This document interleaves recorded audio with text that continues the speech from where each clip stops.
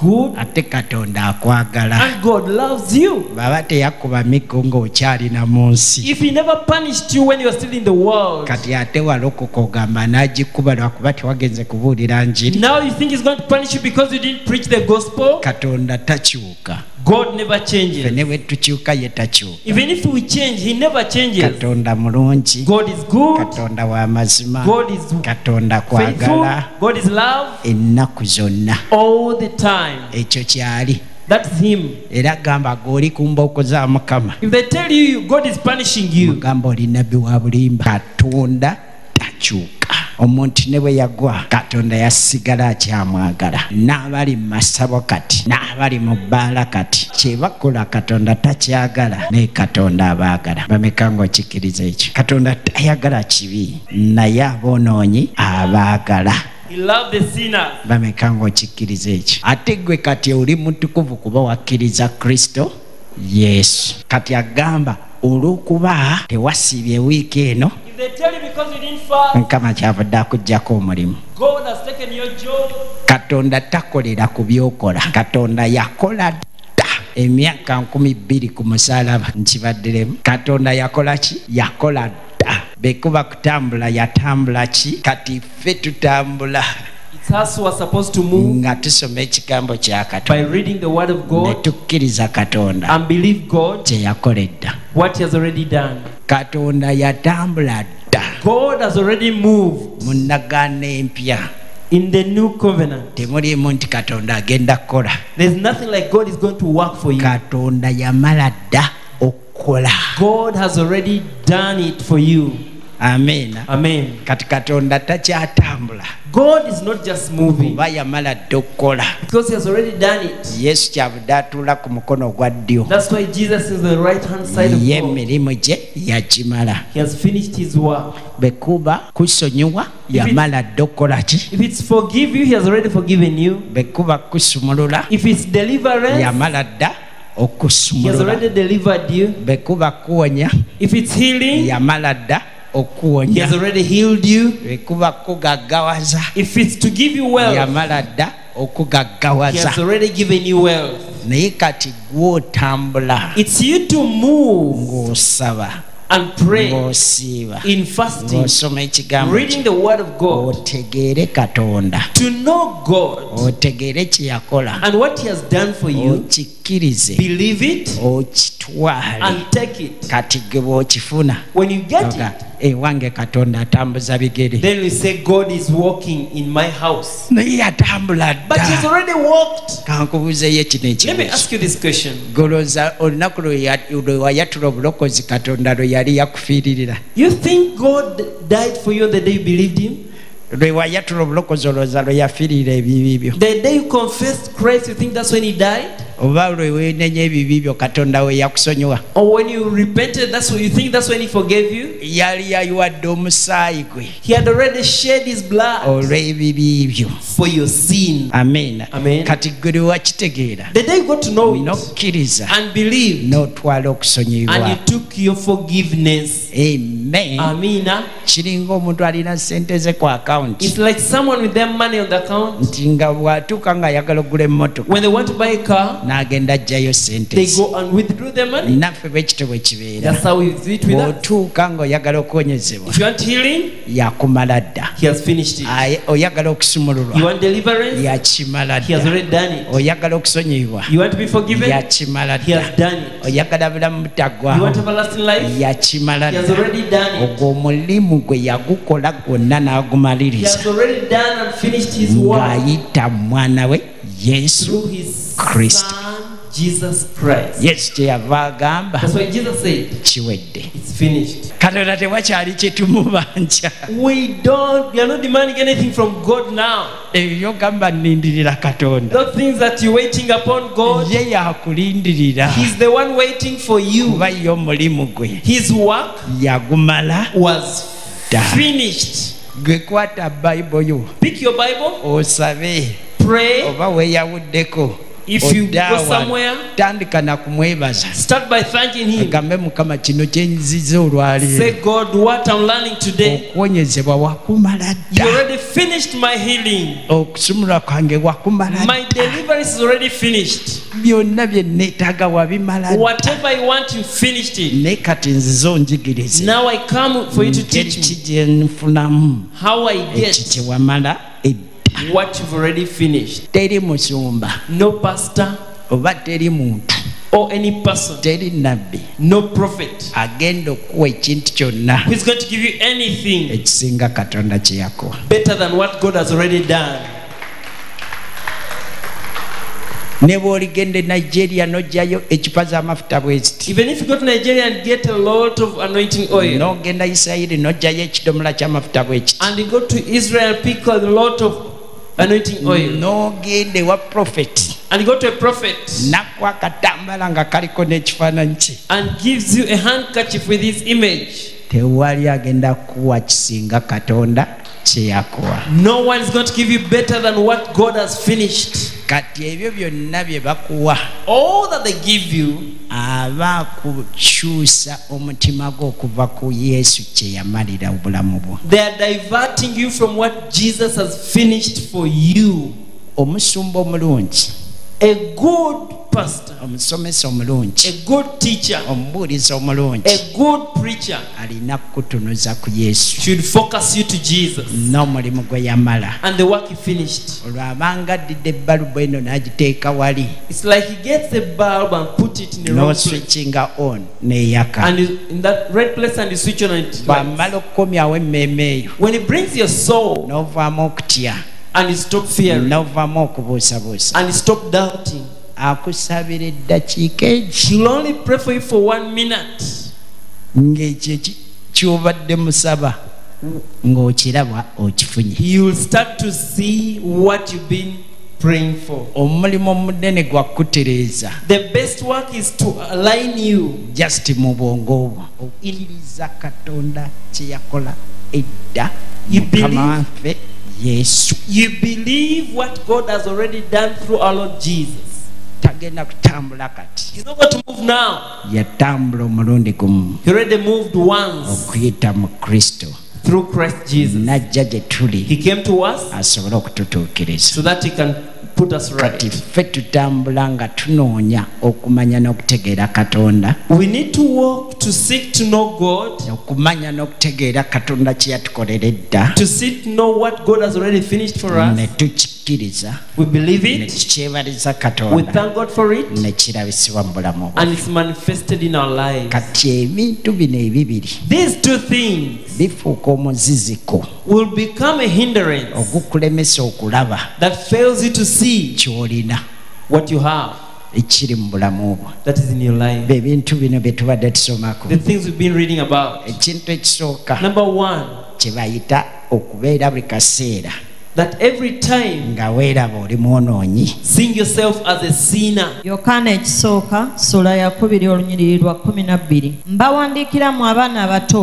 kubanga ebibi byammwe bibasonyiyiddwa olw'erinnya lye. Mbawandiikiramu abakadde kubanga mutegedde oyo eyabaawo okuva ku luberyerye. Mbawandiikiramu abavubuka kubanga muwangudde omubi. Eno Passion Bible eziyita 3 stages of spiritual maturity. Emitendera esatu egy'okukula mu mwoyo. The first stage Omutendera ogusooka, agamba your sins have been permanently removed ebibi byammwe bigiddwawo ddala because of the power of his name. olw'amaanyi g'erinnya lye.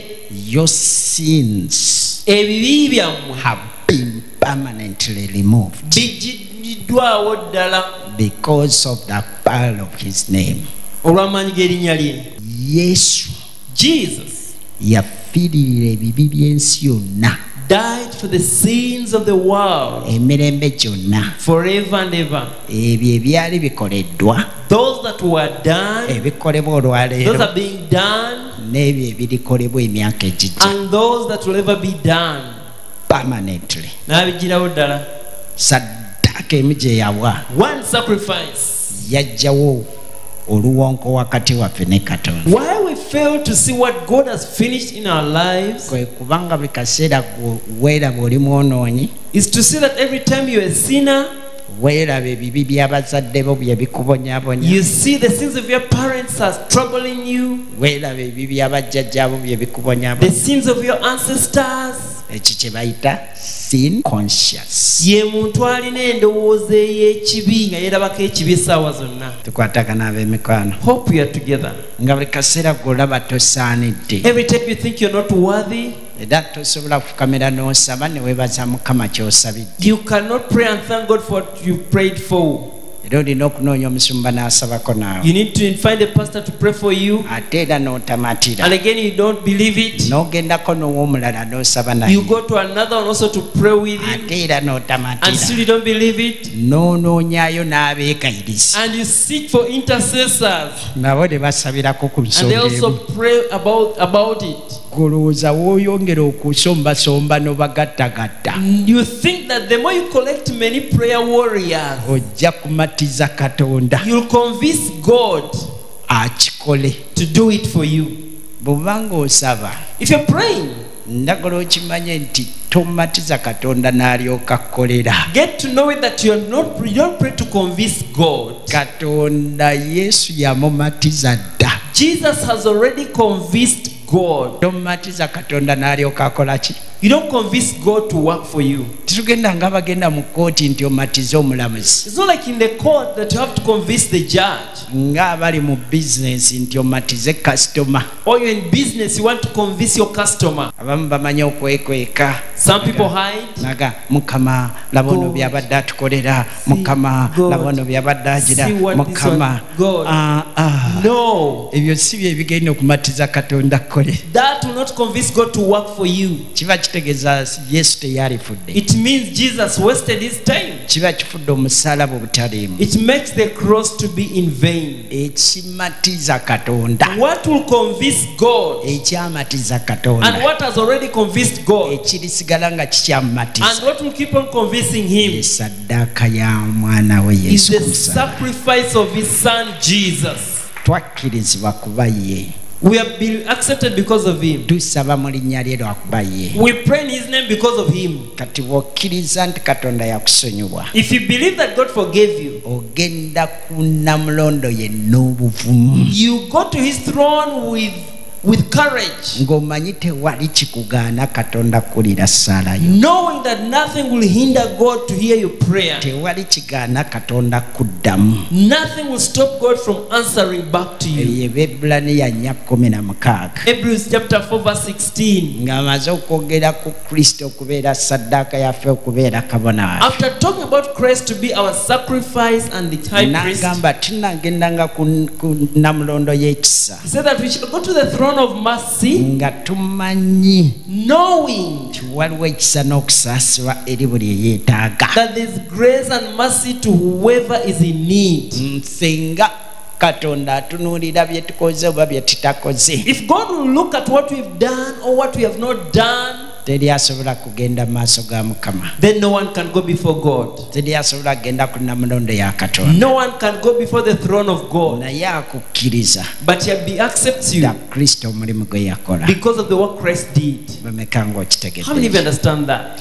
Kati Now, toddayo kulowooza ku bibi by'abajjajjaawo by'abajjajja b'abajjajjaawo baani. stop remembering the sins of your ancestors. He's there. Kivoola omusalaba Yesu kwe yagendako ku lw'ebibi byaffe. When you do that, you're despising the cross that Jesus took because of our sins. Kyava gamba Malumi 8 olunya olusooka Romans chapter 8 verse 1. tebaliiko musango That they have no condemnation. abakkiriza Kristo, No condemnation to those who accept abali mu Jesus. Kristo Yesu, Those who are in Christ Jesus. ti emisango gyaffe, That all our condemnation, emisango gy'abakkiriza, the condemnations of the believer, okuvunaana kwonna kwe bavunaana omukkiriza, every case against a believer, Katonda yakuteeka ku mwana we. God has put it on his son. Waliwanisa omukono You would n'omusinza, have raised your hands and worship him. kwonna yakuteeka kwaki? He has put it on his son. Omusango gwatusinga. We had lost the case, Naye empeera y'ekibi kyaffe but the price of our sin, n'akiteeka ku mwana we. he put it on his son. Kati wulira Sitaani Mukama amunenye. May God rebuke Satan. Nti abantu baagala nnyo okulaga abantu ebibi byabwe. People want to point you to your sins, Naye ne batabalaga Yesu. and they don't point you to Jesus. Ekikyusa omwonoonyi What will change a sinner? si kumulaga kibi kye. Not to show them their sin. Ekikyusa omwonoonyi What changes a sinner kumulaga Yesu. is to show them Christ. Obanga obadde okola omulimu bakusasula emitwalo 5. If you are doing a job and they pay you 50,000 Uganda shillings, Oli n'akulaga nti wano waliwo omulimu gwa bukadde 5. and someone shows you a better job with 50 million Uganda shillings, Teyeetaaga kwegayirira kuleka guno. he doesn't need to beg you to leave this job. Osuula busuuzi guno. You just dump this one. Oyinza n'obutalizayininga. You might not even alert them. Bagenda okunoonya nga tebakyakola ki? They will look for you and you don't come anymore. Tebakyakulaba. And they don't see you. Nga wadduka dda gwe ssente nnyingi. And now you've run to a better job. Kati buli muntu bw'ategeera obulungi, If everyone gets to know the goodness obukulu, and the power okwagala, and the love omukwano and the friendship oguli mu Yesu, that is in Jesus Christ, yeekanga ekibi takyakitambuliramu. he finds himself when he's out of sin without struggle. Kati buli lw'oyongera omubuulira ekibi, The more you tell him about their sin, ayongera okufuna sin conscious. ayongera okuba nga obwongo bwe bubeera ku kibi ekyo kuba okyogerako Abamu nnyo. atuuka n'okulaba nga takyalina ssuubi, Even some lose hope n'agamba ye lwaki soonoonera ddala, and they just say, sikyalina kyakkola. kuba alaba Katonda takyamwagala. Because they think God doesn't love them anymore. Alaba g'oli bulungi, You're so holy. ye ali bubi. For them they are sinners. N'agamba bwe kuba kwonoona If it's sinning, kanyonoonere ddala. let me sin. Naye buli lw'oyongera omubulira Yesu, But the more you tell them about Jesus n'alaba obulungi bwe, and show them their goodness, n'alaba ekisa and they kye, see their His n'alaba grace, okusaasira and they kwe, see His mercy, n'alaba omukwano and they gwe, see His love, n'alaba ekyamuleeta and they Yesu, see what brought Jesus, kitandika okukwata emmeeme ye, it will arrest their soul, nti ne waaba aseesetuse n'agwa mu kibi, that even if they slip into sin, amanya obuddukiro they know where to run to, nti Yesu waali anjagala, that Jesus still loves me. ajja He kunyamba. will help me. So kye mbasaba, I ask you, ekisooka number one, tunuulira Yesu mu kifo ky'okwetunuulira. look at Jesus, don't look at yourself. Ekyokubiri, Number two, tutunuulize abantu Kristo. let us point people to Jesus. Bwe tugenda eri mu nsi, When you go out in the world, abantu bagamba bw'ati bwe yayagala ensi n'okwayo n'awaayo omwana we. we tell people that He loved the world and gave in His Son. Buli amukkiriza, Whoever believes Him, abantu ne bakkiriza, and people believe. ate bwe bamala okujja eno, Now when they come in church, ate ne tulyoka tubakomerera, and then we start to condemn them, ne bawulira nga tebakyalina bulamu. and they feel guilty. So eddaala erisooka, Step number one, kyeyava yagamba you were permanently forever forgiven, nti mwasonyiyibwa emirembe n'emirembe, forever forgiven. emirembe gyonna. Gamba I am forever forgiven, Gamba nasonyiyibwa emirembe gyonna, forever I'm forgiven. emirembe gyonna ndi musonyiwe. Kati ekyo kigamba genda otambulire mu kibi, Does that send you to go and sin? ekibi kibeera kibi, Sin will always be sin, ate era lyekkubo lya Sitaani. and it's the way of Satan.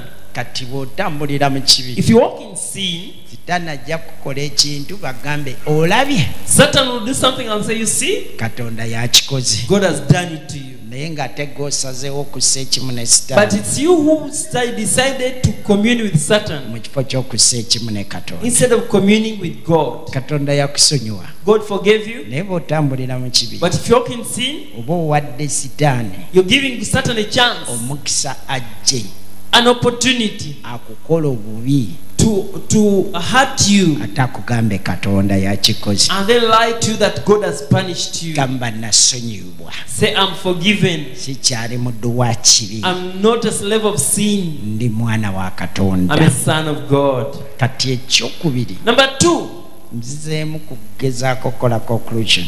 I want to conclude. Ekyokubiri, Number 2. n'agamba n'omubi mwamuwangula. You already overcame the evil one. Bino byonna Yesu ye yabikola ku musaalaba Jesus did all this on the cross ng'abitukoledde. for us. Kati saddaaka Yesu gye yawaayo ku musaalaba The sacrifice paid by Jesus on the cross, yagiweerayo gwe He nange. gave it for you and me. Bye yasasulira ekibi He paid for the sin gwe wakisasulira It's oleme you. genda mu geyeena. so that you don't go to hell. Adamu bwe yayonoona When Adam sinned, ensi yonna yayonoona, the whole world sinned. ne Yesu And bwe Jesus, yafa ku when musaalaba, He died on the cross, buli aba amukkiriza whoever believed Him, twafiira wamu naye. we died with Him. Kati omulimu omulala Yesu gwe yakola ku musaalaba, Another job that Jesus did on the cross, yajjako sitaani, He took away from Satan obufuzi, the authority, amaanyi, the power, obuyinza all the authority be yalina okufuga ensi eno, that He had over this world, ng'abumuggyako ku lulwo. taking it from Him Nange. because of you and me. Kati tetuwangula sitaani We don't overcome Satan dakuba tumugamba tukusiba, because we tell him we break you, tukulinnyako. we stomp over you. Tuyimirira mu buwanguzi Yesu bwe yatuwangulira, We stand in the victory that Jesus won for us, ne tulyoka tumugamba nkulinnyeeko. and we command Him that you stomped over Ne you. bw'otawogana nnyo, Even if you don't shout. abantu abamu bannema okuntegeera. Sometimes people don't understand me. Ajja n'omusabira naga musumba akokokka, They come, I pray for them, I say, Pastor, only that prayer. ndi yasabye ng'asaaga, He prayed like he was kubanga joking. mmanyi Because I know obuwanguzi obukola ki you have the victory. obulina. Bw'ogenda mu banka okugyayo sente When zo, you go to withdraw your money, tukubakuba kawunta you yonna, don't mpa sente zange, mpa shout, sente I zange. want my money, back for your money. Ogendayo ng'omanyi sente ki. You go knowing that you So- have it's your money. Bw'ogenda ku ATM You go to your ATM, tubeera kuli you n'oginyeenya don't shake the machine. eno bwegaana okukola If it fails to do, ng'ogendako mu ndala you find another machine. nga bakubuulira network is down, Nga baga tukuli network ati ng'ogamba tufuna sente. sizifunye naye sente zange gye ziri, You will know I've not got the money, but the money is there. ng'ekyoddayo Tomorrow you go back, kati teweetaaga but you don't need kuwoggana to shout. waba omwoyo wa Mukama akuyingiddemu n'owogganawoggana, If the Spirit of God is commanding you to shout, you naye may shout. kuwoggana si kwe kukuwa obuwanguzi. But shouting will not give you victory. Obuwanguzi Victory Yesu ye yabukuwa. comes from Jesus. Nange mpoggana Sometimes I shout, naddala nga tugulawo conference, especially maze conference, okusabisa, after prayer. mpulira obuwanguzi bwe I tulina, feel the victory I have. nga mpoggana gye bayita shout of victory. Nempogana okuwogana okw'obuwanguzi. Session esooka nga nzigulawo In the conference, first session, as I open the conference, Tuwogana. we shout, si kugamba nti tuggulawo bwengula, not to open the skies. tuwogana lwa buwanguzi buno bwe We tulina. shout for the victory that we have. Tutandikira mu We buwanguzi nga start in tugenda mu victory and buwanguzi. we end in victory. Gamba kuliraanye oli muwanguzi. Obuwanguzi bwa Kristo The victory of Christ bwe buwanguzi bwo. is your victory. Amina. Amen. Kati Yokaana awandikira abantu bano John is writing to these people n'agamba omubi mwamuwangula. that you overcame the evil one. Ngambira akuliranye omubi mwamuwangula, ekibi You wakiwangula, overcame sin. n'omubi And wamuwangula. you overcame the evil one. Kati n'oba And then ng'emmeeme eyo your soul erina kulowooza, must think, kubanga eraba, because it sees, kubanga eyogera because it speaks ku Kristo. about Christ. Ekyo kye bayita That's what we call Christ consciousness.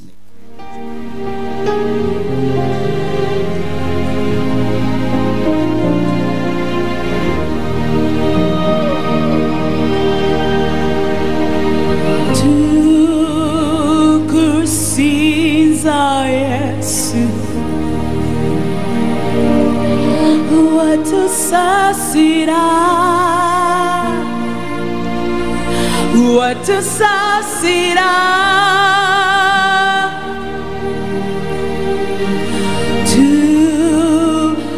tukusinza Yesu olw'ekisacho watusembeza